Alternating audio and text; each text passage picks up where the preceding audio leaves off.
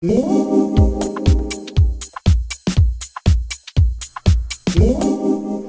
is going on YouTube? Acrez here again with another brand new Cinema 4D tutorial, and in today's lesson we're going to be taking a look at how to go from a rigid body tag into a soft body tag seamlessly.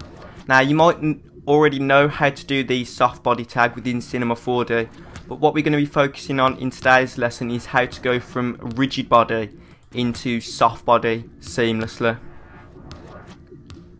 like so. So if we just head on into Cinema, I've already got a couple of lights set up from Grayscale Gorilla, just in the interest of time, and also I've got a floor and a background. So I'm just going to add a sphere. Go to sphere, bring it up, scale it up a little bit, hit T on the keyboard, and then scale it up like so. And right off the bat we're going to click on the sphere and go to type and change the type from standard to icosahedron. I think I'm pronouncing that right, I might be wrong. I think it's icosahedron, and basically what that's going to do, that's going to change the way the polygons are formed within the sphere.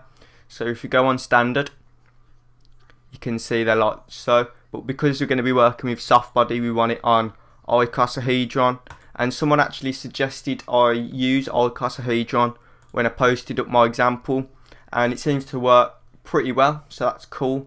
And now what we're going to do is go to simulation, dynamics, and we're going to add a rigid body.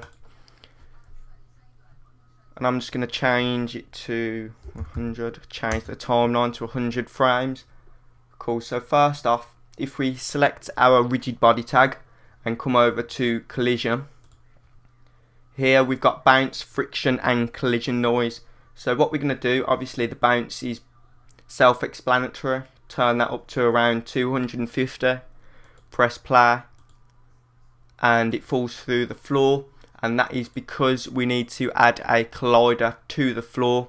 So if we go to simulation, dynamics, create collider, and the collider is just going to make it static so the sphere doesn't fall through the floor, and the floor is a dynamic object. So if we hit play now, we get that nice bouncing ball.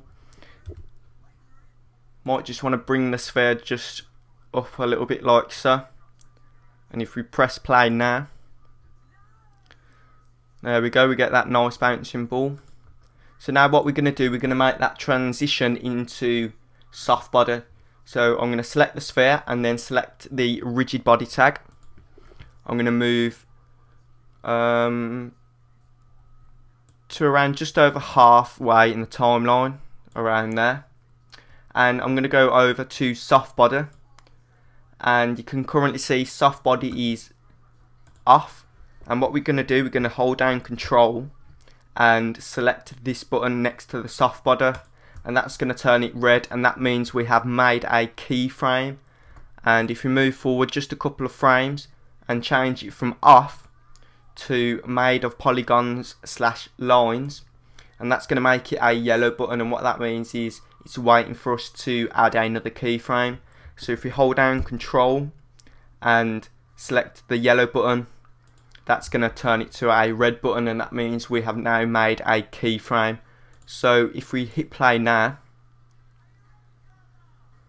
you can see we get that transition. We've keyframed from the soft body off, and then we've made a keyframe, and then now it's made of polygons / lines. So now what you can do, you can actually go into the soft body and you can start to look at some of the settings for it. So under stiffness, you can change the stiffness up, bump the stiffness up just a little bit. That's what she said. And so obviously the stiffness is, if you don't want a bouncy squashy ball, you can bump it right up, and then we're going to get hardly any squashiness, like so.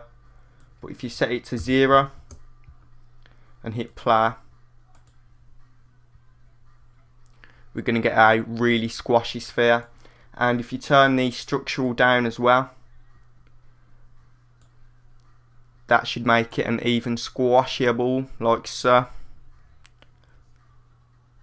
So you can start to see how that example that I showed you yesterday is built up. So it goes from a rigid bouncing ball into a soft body. And there's one thing that you want to do if you select the sphere. If we hit render now, you're going to see that the sphere is still a sphere, and there's a reason for that.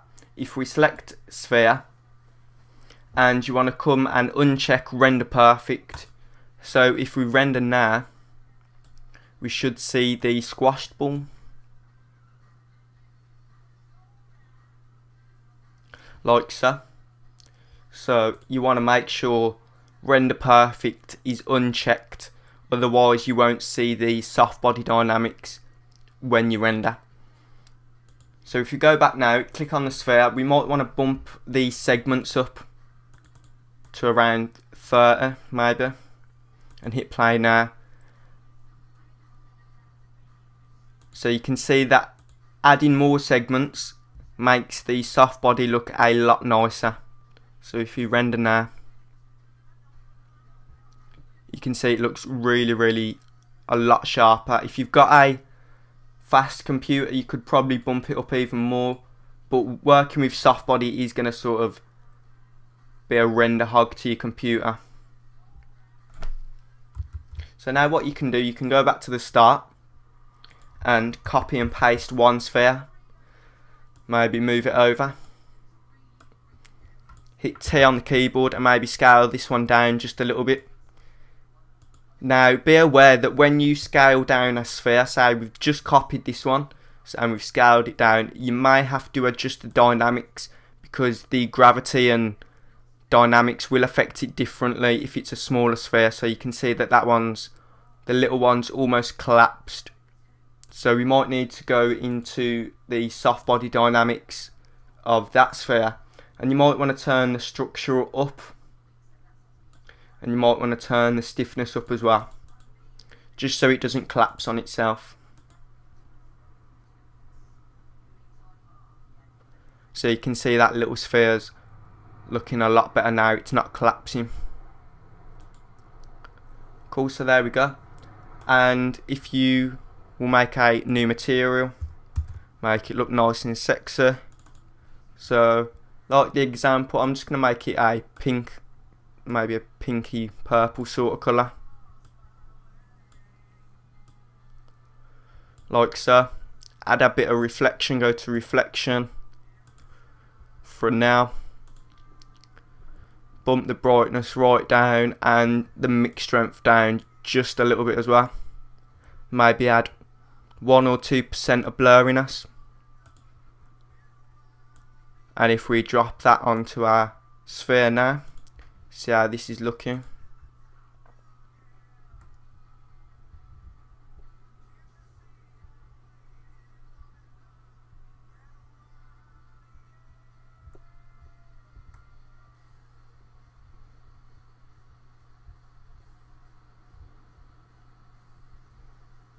Cool. And I'm just going to add a shiny white material to the other sphere that we've made, like so.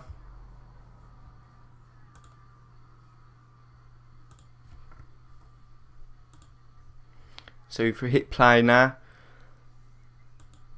and we render, have a quick look.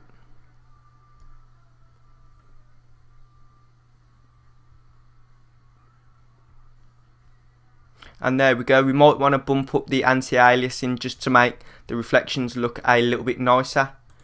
But that's pretty much today's tutorial. So I hope you found it useful, hope you learned something. Don't forget to leave your feedback in the comment box below. And also, if you do anything, make sure to post your videos as a response to this video. I'd love to check out your work. So thanks for watching, guys. Really appreciate it. And I will see you again very soon in another video. Catch you later, guys.